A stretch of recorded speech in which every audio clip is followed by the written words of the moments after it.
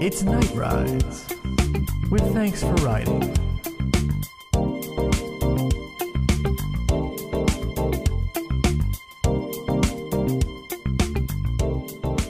It's 1:18 a.m. Try the wine.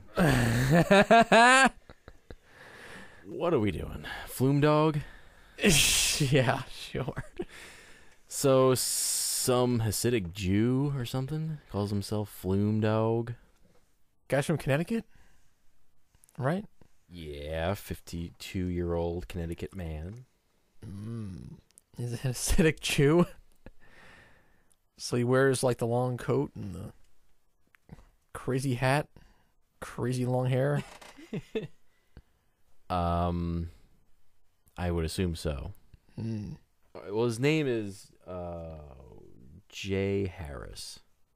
Oh, Is his real name. that's a surprisingly plain name. But Just Jay Harris. I thought it was gonna be something more fun. what, like Flumus Dogite or You're something? gonna do a play on that? No, Flumus Doggins? I wasn't thinking that. I was thinking Flumeberg, Dog Patch Flumeberg. Flumeberg. Flumeberg Dogstein. Flumeberg. Dogstein. I like that one. Yeah. So this guy loves to ride flumes, I assume. If he what's didn't, that'd be the- kind of weird. What's the deal? He only rides Well, flumes. this thing is kind of weird anyway. His name, wait a minute. So like his internet handle is Flume Dog, and he just loves flumes. Yeah, apparently. Might be a stretch, but this guy loves flumes. I mean, I love a good flume just as much as the next dog, but this is a bit much for me. And then what? And so he goes to parks by himself. He apparently slept inside of Six Flags Great America. Did he sleep inside the flume? Did he sleep in the flume log? Did he sleep? I don't know. With a flume log. Maybe he did. He didn't sleep with it, Ray. Oh, you. Maybe he slept in the trough. He's sleeping with logs, isn't he? Flume logs. He is. He's sawing. Face it. He's sawing logs, except he's sleeping with them too. He's sleeping. He's a flume dog. I love that. I can't believe name. I that- just love it. The second I read that, I loved it. Just Flume Dog. It says here self-described flume dog. The Flume Dog. So apparently he calls himself that. It wasn't like other people said, "Oh, hey, you love flumes? You like a regular flume that's dog." his name. He picked it, right? That's like, Yeah, again, he's his like- internet, whatever it is. I guess if he's Yeah. Facebook or is it Twitter or something, and he's like Flume Dog. Whatever. Yeah. That's his. So he's saying, that's his handle. He picked that. "I love flumes, dog. He I'm a na- he flume named- dog." He named himself that. Yeah. The Flume Dog, Jay Harris. Oh, you didn't flow? Do the whole thing, but just add flume in. Flume references? Yeah. Not the whole thing. Can you do it? Ladies and gentlemen, boys and girls, children of all ages, Six Flags proudly brings to you. Yeah, what is he? The flume riding champion of the world, the Flume Dog, Jay Harris, Big Ass, Billy Bob. That's his friend. The creepy flume riding asshole. What other like wrestling taglines are there you can throw flume into? Flume dust.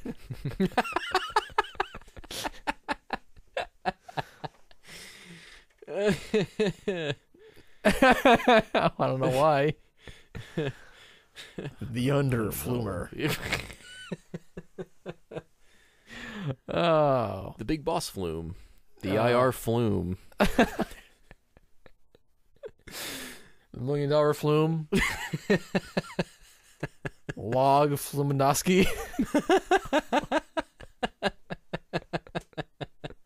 So what is this guy doing? He's coming to your town. He's coming to your local Six Flags. And well, not anymore. He's getting got banned. He's getting your kid to ride the log flume with him. Oh, he actually he did ask 3 women at Six Flags Fiesta, Texas, if he could take their children on the flume ride. No. Why would you do that? If you're going to do this... So he asked the parents. Yeah, if you're going to be a creepy-ass pedophile flume dog, why would you ask the parents? Just go straight to the kid. Yeah, just look for the kids that are alone. Yeah. Maybe. Something like that. This guy's not going about it He's not very way. smart. No. He's asking the mothers. Because who's going to say yes? Who the fuck is going to say, oh, sure. Yeah. Take my child away from me for a long while. I don't mind. I guess the reason why he's the Flume Dog is because that's the most contact you're going to have. Like, you sit the kid in front of you. Oh. And then the kid's, like, between your legs. So I guess he's going to, try to get off real quick before the ride's over or something. Yeah, I guess so. I guess that's what. Yeah, you're not side by side or anything like that. Yeah, any other ride is not going to really he wants work. to like be hugging a kid and it's like nestled up in his crotch. Right. Basically, this is really sick. Actually, the more I'm thinking about this, the more we're talking about this is worse than I thought. Yeah, I mean, it's creepy that there's someone going around just even asking, and that's why he got banned. Right. Because I guess word got out and enough complaints were logged against them. That this guy's going around and just making everyone's day really creepy, giving you a bad memory from your day at the park. And I doubt that he ever got a chance to even do this.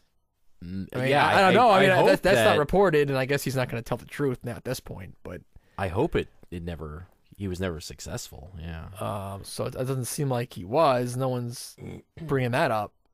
But just the fact that he was trying is really, it was enough. This is really awful. Yeah. And he was trying this, I guess, for years, and traveling around the country. He's from Connecticut, right? And he was in Fiesta, Texas, at one point. Well, apparently his ban was instituted in 2006. This is an old story, really. So why are we hearing about this now? I guess maybe it's just coming to trial now. Maybe. Oh, is that what it is? Or I thought he's trying to get back in. Well, he chained himself to a tree at Over Georgia. Oh, so this guy travels around the country just to do creepy things at Six Flags parks. And it's only Six Flags, huh? You know what? I guess that best in the business season pass deal is just too much to pass up. This is really weird. I mean, he's from Connecticut. But so New England would be his home. Six Flags. Yeah, he was trying to pull this, or he was doing this weird shit at Fiesta, Texas, at Over Georgia, and at Great America. Uh-oh. So 3 parks not anywhere near him. You're not gonna let me talk. Don't let him in here. Go ahead. You can go ahead. What is the? I want to know what the Colonel thinks about this story. What do you think about what Colonel? I do declare. What do you think about this guy chaining himself to a tree inside your park? This creepy pedophile guy. This man disgusts the Colonel. The only thing the Colonel hates more than his fried chicken getting burnt and extra crispy is a creepy old man trying to harass children and families inside the greatest theme park the world has ever known. The 6th Confederate Flags over Georgia. Now, if I ever run into this character myself, You can bet he won't be walking away on his own power. Gonna give him a what for, Colonel? I'll give him what for, and all that yik yak, flim flam, and willy whopper. This whole thing just disgusts me. I'm sure it does. The Colonel's a little tired. He's gonna retire for the evening. Good day, gentlemen. Night ride with Thanks Ride.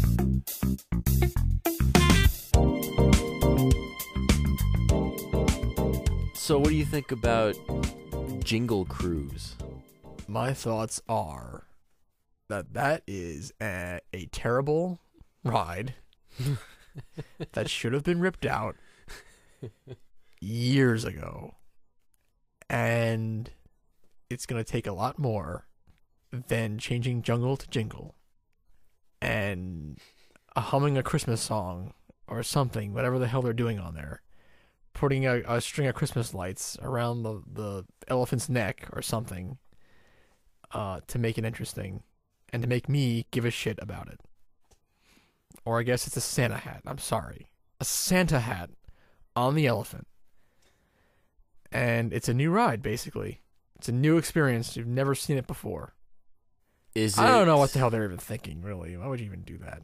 You know what's and interesting? From the reports, it's not even anything really different, right? It's just... No, they put some lights and Christmas decorations around, and that's like it. It's not like Haunted Mansion Holiday, where I think it's kind of a different ride experience, because it's all put a lot of different stuff in there. From the movie, yeah. Yeah. This, it seems like it's just a minimal effort. Lazy effort. It's basically not up to par. It's not Disney quality. They're really reaching with this one. But whatever, if they want to do it, I don't care. It's not going to ruin that ride for me or make it better or worse. It's just, I don't give a shit. I mean, that ride is, a once every 2 visits? Did we do it last time? We just keep skipping it like crazy. When was the last time we even did it? I don't remember. Did we? We didn't do it in Florida, right? Or did we? No. We were there last I haven't time. done the Florida one in a long time, actually. Yeah. I don't think I've done that one since 2005. Yeah, that might have been it. Because I haven't seen that tunnel part in a long time.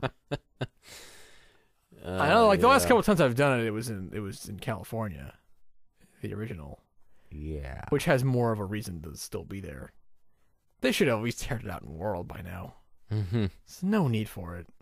Well, what do you think of just the Disneyland holiday overlays? You know, they do them at Land, but they don't do them at World. Yeah, this is the first one they did at World, right? Jingle Cruise, and it sucks. What do I think about that? I think what it comes down to is Disneyland has much more of a strong base of locals that come to the park a lot. Okay. And it just makes sense there to change things up throughout the year to give people a reason to go at Christmas time. It's also Southern California, where I don't know what else there is Christmas theme to do. I mean, we're in New York. We're in the Christmas capital of the world, I think.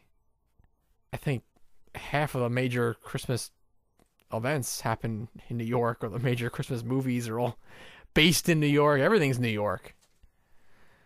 I don't know what there is to do in Southern California, so, like, give their people something to do. And then in Florida, it's just that's nobody lives there. It's all vacationers. Yeah. So for that crowd, it doesn't really matter what time of year you come. I mean, they do it up with all the decorations in Florida. Yeah. The same as Land. They just don't change the rides out in any way. This is the first little slight attempt at doing that. Yeah. But I just think they don't have to there. They feel they don't have to because it's just people that come once a year anyway, regardless of what time they come. Or maybe once a year at most. If you do it, that's your every year vacation. Otherwise, even less than often than that, and then you don't have to keep changing. You'll be happy just to get Mansion every time. Oh, Country Bears had a show. Oh, that's right. They were doing that up until fairly recently. Yeah, they cut. That's right. That's right. So there was one thing they did. They did Country Bear Christmas. All the Christmas overlays. I guess it's fine. I mean, I don't have anything against it. I think it's nice. It's a nice. I don't know. It's a nice idea. You may as well just do it. You may as well just do it. I mean, I guess I'm for it.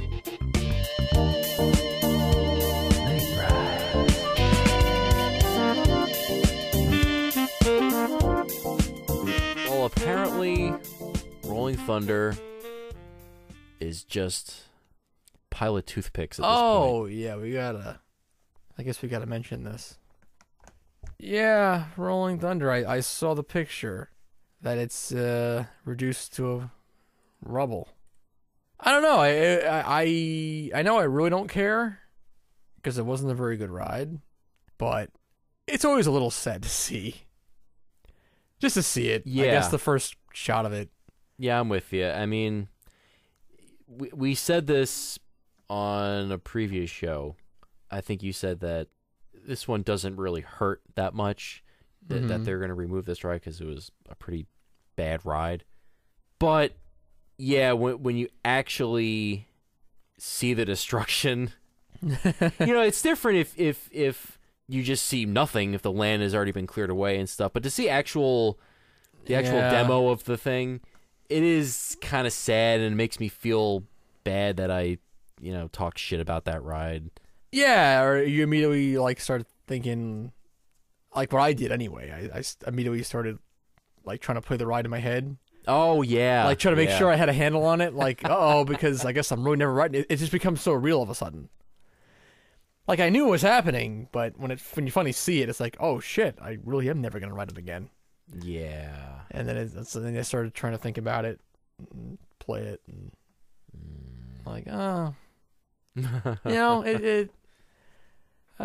when you like rides, it's even the bad ones still can have a place in your heart somewhere. I just hope they were careful and didn't take apart any part of El Toro. Hope the construction crew didn't get, overzealous and just start tearing out everything that was made of wood. I was going to say, I hope they were careful, didn't get any splinters. Ooh. I hope they were careful, took it apart, really carefully so it could be, sold and rebuilt somewhere else. Oh wait, no. Then you see the picture. Oh wait, no, they didn't. Yeah, here Earhart is looking for a new ride. Oh. I don't know if he's going to be able to use that one. Well, you know what? It was probably better than Twisted Twins. I remember Twisted Twins being, really, really terrible. So as bad as Thunder might have been better than that. I think it was better than that. It would have been a decent trade up. It would have been an upgrade. Oh, that's funny. Yeah, that's just a pile of junk, pile of rubble, and it's going to be exactly like that. That's what you're going to see on opening day, Great Adventure. Yeah, you're just going to see that pile. They leveled it, and now that's just going to stay there. Yeah, they probably will, because that's what they do. It looks like El Toro's fine in that picture. I'm sure it's still there. I wonder how it's going to affect that ride. Now, I kind of like that the ladder section of that ride. You were inside of the layout of Rolling Thunder. Rolling Thunder was essentially a figure 8, and you were inside one of the loops, of the 8. So you had a nice. You're going back and forth, those quick changes of direction. You had a nice enclosed feel because the Rolling Thunder made kind of a natural wall around you. Now it's going to be gone. It's going to be more open now, and I wonder if that's going to possibly affect that. Yeah, it never occurred to me. Or if you'll know, I don't know. I wonder how much you'll notice it or how much you won't. I don't know. You are speeding through that part pretty quickly, but yeah, that will be really interesting. El Toro will still be awesome. I'm not really worried about that. It's just all of a sudden that ride sucks now. Yeah, man. I don't know. I guess the curse of Rolling Thunder. It's gonna possess El Toro and make it really suck now. It's gonna be really rough and not greased up at all, squealing through the course. Oh, man, Rolling Thunder. If anything, that's what I'll always miss. I'll miss that final turn. Yeah. Where just the thing was just bopping and weaving all over the place, and the screech, that constant screech, just the whole they never wanted to fix it or oil it up or anything. Unbelievable. Grease it up, I guess. Rolling Thunder, here's to you. Goodbye to the screeching thunder.